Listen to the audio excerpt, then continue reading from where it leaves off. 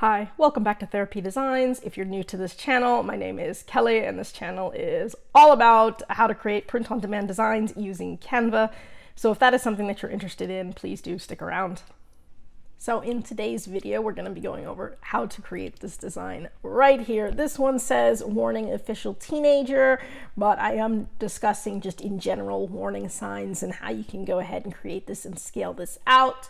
This particular warning sign, we had to do a few alterations to because I couldn't find quite the one I wanted. So we went over sort of how to erase words that were already on a warning sign, how to, then add your own text and give it a little bit of a grunge look. So if you're interested in this design or this niche, go ahead and stick around. So as always, we're just going to go ahead and start with our blank backdrop. This is 4500 by 5400 pixels. I am going to be designing on black today. So as usual, we're just going to start by clicking on our blank backdrop, coming up to the top left-hand corner where it says background color, and I'm going to go ahead and select black. Now in today's video, I'm going to be doing a little bit of a warning sign. Now there's a lot of fun words that you can put in that. Today we're going to go pretty simple and we're just going to go official teenager. But again, if you're making a warning sign, it is just going to be something really funny. You can put any niche in there that you want or any kind of like a meme or current meme. Just be careful. If you watched my video on Amazon rejects, I did have one of my warning signs rejected because apparently sarcasm didn't translate very well into some of the other markets. So that's my caveat there. But let's go ahead and we're just going to start by picking a warning sign that we're going to use. So I'll go up to the top left-hand corner where it says elements. I'm going to select that and we're just going to start by searching for warning signs. Okay, now lots of cool ways we can do with this. There are some photos, there are some graphics. I believe I started with graphics, and so lots of different styles that you want. I'm looking for some sort of style like this where it can say warning there, and then I can write something in the sign. So that one, and so you can just sort of scroll down. Here's another one that works, and so find what you like. I do like something that's going to give it more of a sort of a realistic and sort of grunge look. So you can scroll, try to find something that looks, again, a little bit more maybe realistic or a little bit grungy look. Depends if you want it to be those bright colors or not, or if you want it to be a little bit more muted. And so there's lots of different ways we can go with this. And of course, we can always create our own warning sign too. You can just pick some shapes. So you could pick a square shape or a triangle shape or something like that, and just sort of fill it with a solid color and put some text on it that way. So many ways you could go with creating your own warning sign. And so as I'm searching through here, I'm not particularly loving my options. Let me go ahead and search photos and see if that's what I found. So here's another easy photo there for a warning sign. There's some more warning signs, warning signs. If you find one of these that you like, again, we can always do a background removal to just get the sign. So lots of different ways. Here's kind of like the sign that I'm looking for, something like this, where it's got the danger and then I can write something here. Now I could go ahead and use this sign here right now. I could do a background removal. I could cover this up with white and then put my own text. So this is definitely an option. I was hoping to get one that had a little bit more of a worn or grunge look to it, but again, I could always create a grunge look by putting some grunge patterns over this. So lots of fun ways that I could go.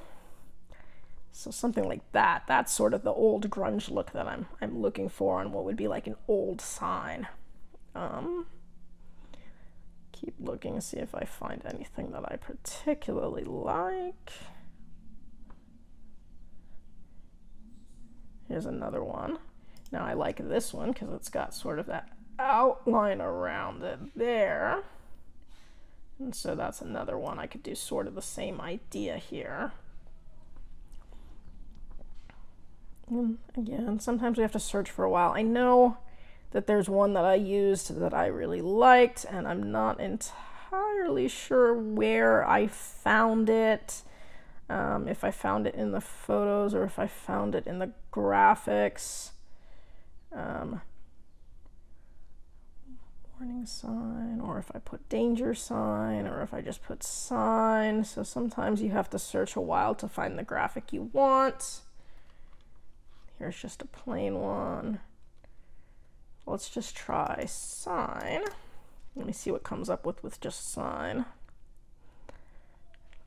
Lots of different ways you can go. By the way, you can always do some really cool just sign designs too. They don't necessarily have to be warning signs, or, you know, any kind of funny sign would look kind of cool. And so those are all different signs that we could do. Not loving those. Let me go back to my graphics. And let's see if there's one that I particularly liked. If not, like I said, with shapes, we could pretty much make this from scratch too, by the way. There would be nothing stopping us from creating a sign like this totally from scratch.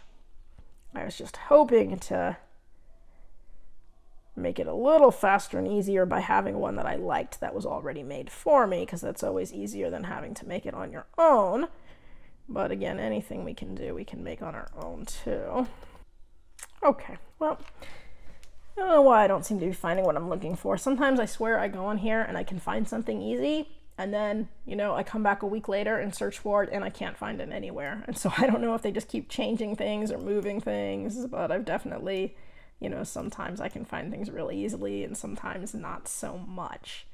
I think as I'm looking at all of these options, what do I want?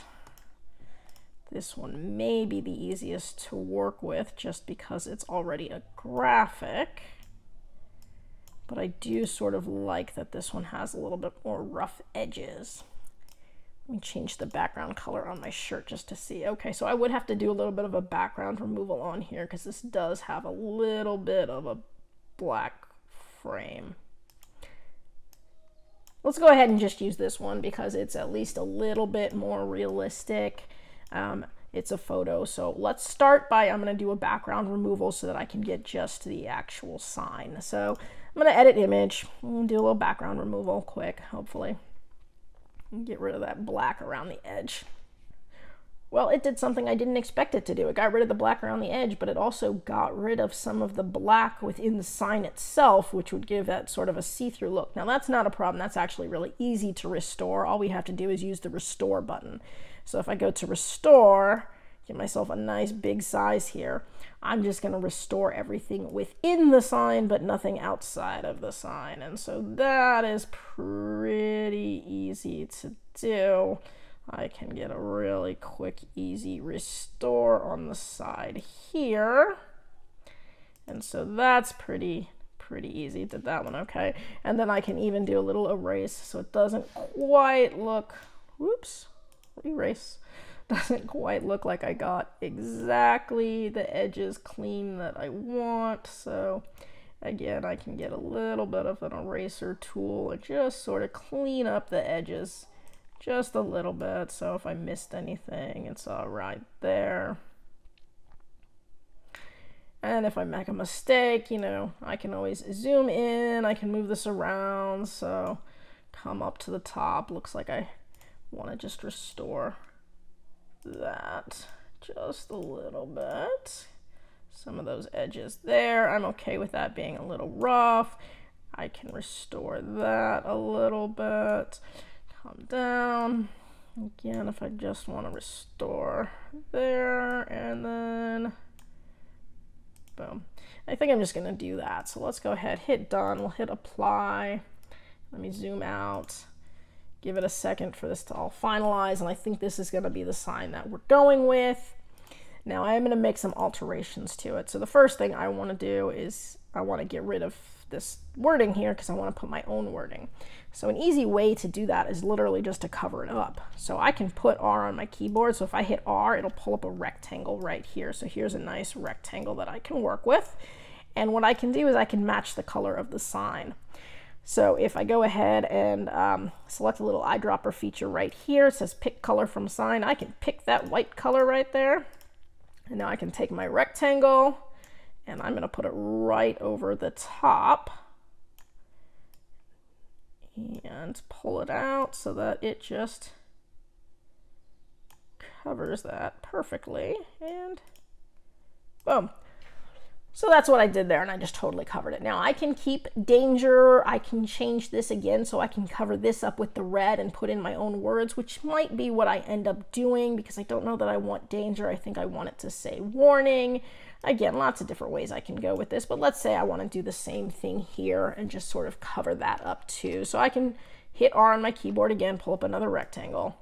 This time I want that rectangle to be that sort of red color. I'm going to use my eyedrop feature to make sure I match it exactly. And then of course with my rectangle I can just, oops. And if you accidentally move something, before you freak out, just hit the back button right here where it says undo. It'll put everything back where it was. And so we don't ever have to panic if we accidentally move something, and then I can just do that there.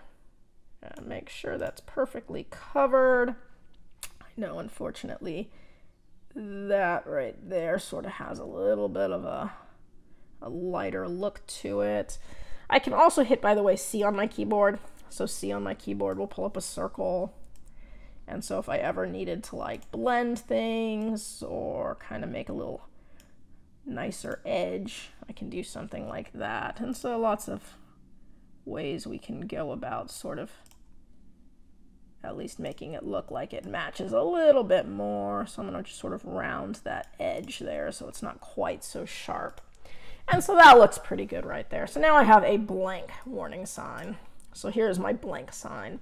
And then what I want to do is go ahead and give a grunge look to it all over. So let's just go ahead and just put grunge texture. Oops, and let's go with graphic here. And so here's a nice grunge texture that I can put over the whole thing. And I might need to do it more than once, or I might need to put it over, you know, different spots. So I can pull this grunge texture so that it sort of covers up there. Double click, I'm gonna bring it up so that it's like that. So now I got some grunge over the top. I'm going to do it again. Maybe I want a little grunge texture down here too. This time I'm going to change the color, maybe give it a little bit of a dark gray grunge. Again, I can pull it out as much as I want, you know, and so I can crop it however I want. I can even put some of the black up here so it just sort of overlaps a little bit. So let's say I did that. And now I'm going to crop this down so that it pretty much covers the whole sign. But I don't want it to go out. Something like that. And so you can see how you can sort of give a grunge look to your sign. So lots of different ways. I could add some splatter. I could add some other grunge effects here. I could add different colors. I could throw some browns in there. Just lots of easy things I could do to sort of just give it that grungy feel. If I wanted to give it sort of a rust feel there, maybe I throw in some sort of rusty colors. So maybe something more along the lines of some browns, some rusty browns, or oranges, something in there. And anyways, so that's how you can go ahead, you know, make things grunge, make them as grunge or as not grunge as you want. Perfect. Okay. Once you got your grungy sign the way you want it, I can go ahead and group this whole thing together so the sign is saved. So by clicking anywhere outside of the sign, so I'm just going to go ahead left click anywhere outside of the sign, drag over the whole thing, and now it's all together. If I come up here where there's three little dots, I can hit group. There we go, my sign is now grouped together. So now I have a sign that I can work with and I can put any text in it that I want. Once I have the sign the way I want it, I just reuse the sign for all of the designs. So I can put warning and then I can put whatever text I want and then just repeat the process, warning, and then whatever text I want and just keep repeating. So let's say I'm gonna go ahead, blow that up so it's nice and big. Now I'm going to be picking my text. I do want it to be something that's going to be a little grungy. So starting up here, this one, and this one, the color I'm going to go with is going to be that one there. And the fonts that I'm going to go with, there's several sort of grunge distressed fonts. I sort of liked some of that typewriter-y font too. I kind of know the one that I'm looking for. Special Elite is a good one here. And so what I can do is I can put warning and make that nice and big. Perfect. Center that there. And again, I can always use the keys on my keyboard to put it exactly where I want it if it's not exactly where I want it. Sorry, my dog's going crazy upstairs again. And so there is my warning. And then I can go ahead and pick my text for the sign down here. So I'm going to click T on my keyboard again. I got another text box. And this one's just going to say, let's say official, and then teenager. It's a really common one. Official teenager, don't know why. Oops, there we go. And now again, I can pick a different font down here. I still want something that's a little bit grungy, so lots of ways to go with this. You can see I want it to be a little bit different than that, so I want it to be a little bit bolder. Let's start back up with the top, see what I have here. Gwyneth Grunge is a good one there. Rustic Stamp, that's a little bit too faded. I need it to be sort of dark and solid. My bold one is pretty good. I have to really bring the line spacing close together. And I think that's not quite going to work because I need it to be wider, so not quite as narrow. So I'm looking for something pretty solid, a little bit more wide. And so sometimes you just have to play around. Looking for something a little dark, a little wide. I think that's the one that I liked there, Grimper Rust. Yeah, so I can make that nice and big. And then, whoop, there we go. It says warning, official teenager. Again, I like it. And then I can just scale this out to say warning just about anything I want. Again, if I want those to be a little bit closer together, the lines, I can bring that line spacing in, bring this down just a little bit. So there we go. I can group this all together now too if I want to, just to make sure I've got everything centered in the page. Oops, there's group. And now I can go ahead and try to just move this whole thing so that it looks relatively centered. And it's not quite centered the way I want it. That's a little bit closer there.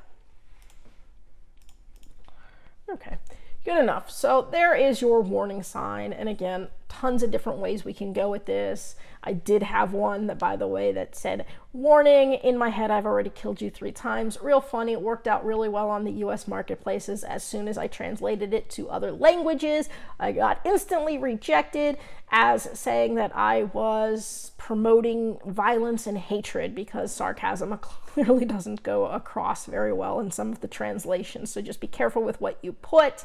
Just because it is not trademarked does not mean it is safe on Amazon. So always just go ahead and test it out on 1 or 2 products first before you enable everything, just to be on the safer side. If you do have any questions about this technique or about anything related to print on demand, go ahead, drop them in the comment section below. I try to get back to it as quickly as I can.